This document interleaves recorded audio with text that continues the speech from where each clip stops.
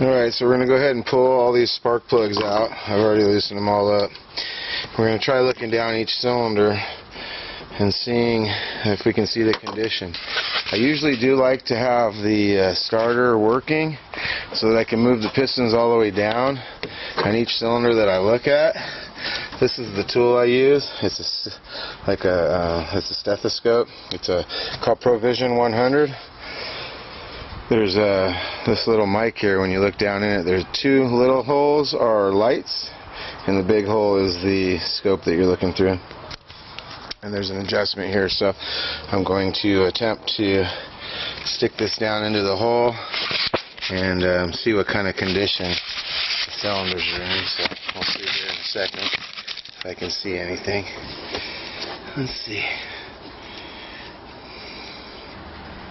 I don't think I'm seeing any holes in this cylinder. I do see the wash, what they call it, when the piston and the comes up and down the fuel, how rich or lean it is. So I do see some carbon buildup on the cylinder, and I can see the wash on it. So that piston looks pretty decent. I think that piston is going to be okay. We'll know more when I do a compression check. Let's see if I can see this one, see how far down it is. That one's doing decent. Oh, wait a second, what's that?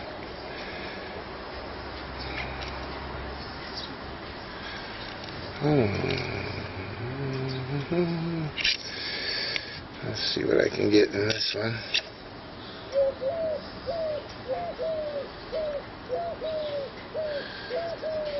Oh goodness, this piston looks all chewed up.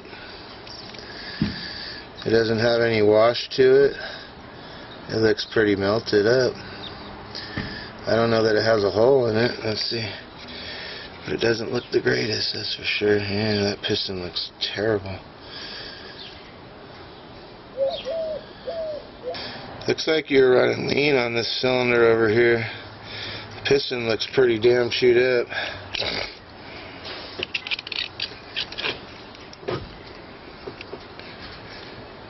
When I look at it from here, the piston looks hammered. It looks beat up in the corners.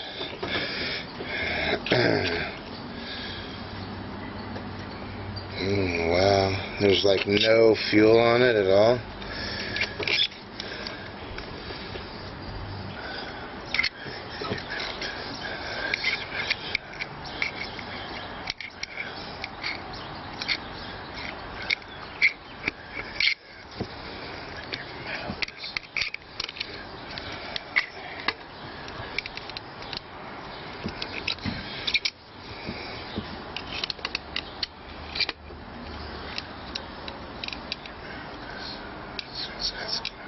That one looks like it has carbon buildup.